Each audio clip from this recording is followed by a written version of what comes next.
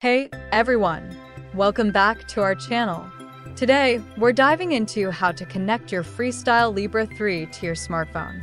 If you're looking to manage your diabetes more easily and get real-time glucose readings, you're in the right place.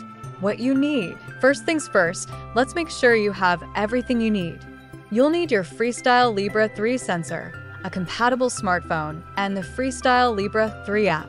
You can check compatibility on the FreeStyle website. Download the app. Step 1. Download the FreeStyle Libre 3 app. You can find it on the Apple App Store or Google Play Store.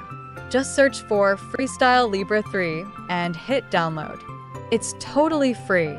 Setting up the sensor. Clean the skin. Choose an area on your upper arm and clean it with an alcohol wipe. Apply the sensor. Peel off the adhesive backing and apply the sensor to your skin. Press down firmly to secure it. Activate the sensor. Wait for 60 minutes for the sensor to activate before you start scanning. Connecting to the app. Create an account or login. If you're a new user, you'll need to create an account. If you already have one, just log in. Pair the sensor. Follow the on-screen instructions to pair your sensor. You'll need to scan the QR code on the sensor using your phone's camera. Receive readings. Once paired, you'll start getting real-time glucose readings right on your phone. Using the app. Now that you're connected, let's take a quick look at the app features. You can view your current glucose levels, trends, and even set up alarms if your glucose levels go too high or too low.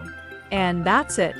You're all set to manage your diabetes with the FreeStyle Libre 3 and your smartphone. Don't forget to check out our website, dmedevices.com, for more tips and resources. If you found this video helpful, give us a thumbs up and subscribe our DME Devices channels for more FreeStyle Libre 3 tips. Have any questions?